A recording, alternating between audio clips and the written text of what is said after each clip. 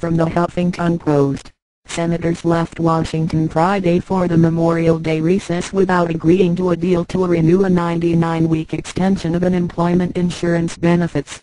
As a result, starting June 2, jobless Americans across the country will start exhausting their benefits. By the end of the month, more than 1 million people could have this critical economic lifeline severed unless the Senate approves an extension when it returns next week. This is a tragedy for families that are relying on unemployment benefits to make ends meet while they look for work. And it's a significant step backwards in the effort to build a lasting economic recovery. So it's worth it to take a minute to rebut the specious arguments against an extension that got us, once again, to this point. We can't afford to extend unemployment insurance.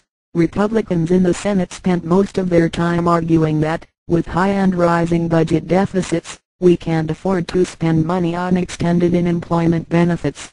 But the truth is that we can't afford not to.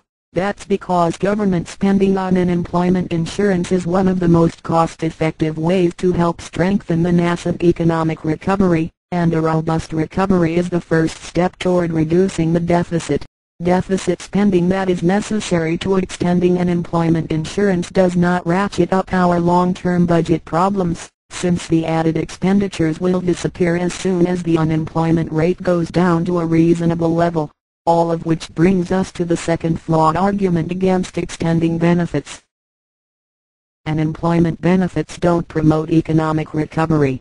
The key to ending the jobs crisis and ensuring a robust recovery lies in creating demand for the goods and services that businesses provide. When demand for goods and services increases, businesses hire more workers to help them meet that demand. This becomes a virtuous cycle, with the newly hired workers creating still more demand, and so on. What we need most, then, are effective ways of creating demand. And unemployment insurance is about as effective as it gets. There's a common sense reason for this. Recipients of unemployment insurance are workers who have lost their jobs through no fault of their own. Because benefits only replace a portion of their lost wages, unemployed workers will generally spend most or all of their checks quickly. This creates the most demand for the buck, helping bring about the virtuous cycle we so desperately need.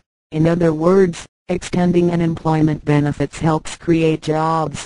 When combined with subsidies to help unemployed workers pay for health care, I estimate that extended unemployment insurance benefits can help create over 900,000 jobs in a year.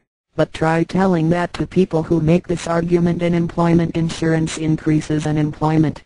U.S. Representative John Linder, the top Republican on the House subcommittee that oversees unemployment insurance, made this argument earlier this year during debate on the House floor. Some respected scholars argue these record unemployment benefit expansions actually are resulting in more unemployment, not less.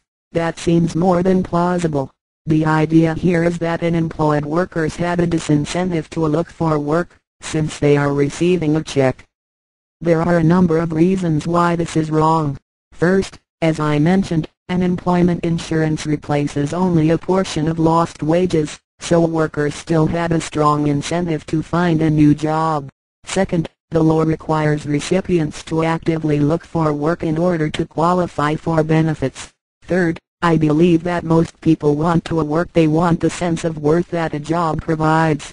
I frankly find it offensive when right-wing politicians who pay so much lip service to hard-working Americans make it plain how they really feel when they argue, albeit in a veiled way, that unemployment insurance essentially turns people into couch potatoes. Most importantly, however, the problem with this argument is that it ignores the real reason that so many Americans are out of work. There just aren't enough jobs. There are 5.6 workers for every job opening in this country. The problem is not a lack of willingness to work on the part of Americans, it's a lack of available work, period. The failure to recognize this betrays a profound inability to imagine what it is like to be unemployed in an economy with roughly 10% unemployment. It is true that benefits may, in some cases, prolong a worker's active job search, but this can be a desirable outcome.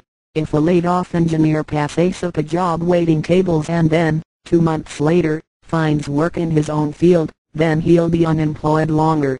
But who in their right mind would say this is a bad thing? And in any event, the job creation impact of extending UI, which I described earlier, far outweighs any effect of these longer job searches on overall unemployment. Unfortunately, Republicans and some Democrats won the day on Friday with these wrong-headed arguments, ensuring that an extension of unemployment insurance will have to wait until at least next week, and maybe much longer. That's bad news for the millions of Americans who can't find jobs and will exhaust their benefits this year if Congress doesn't act.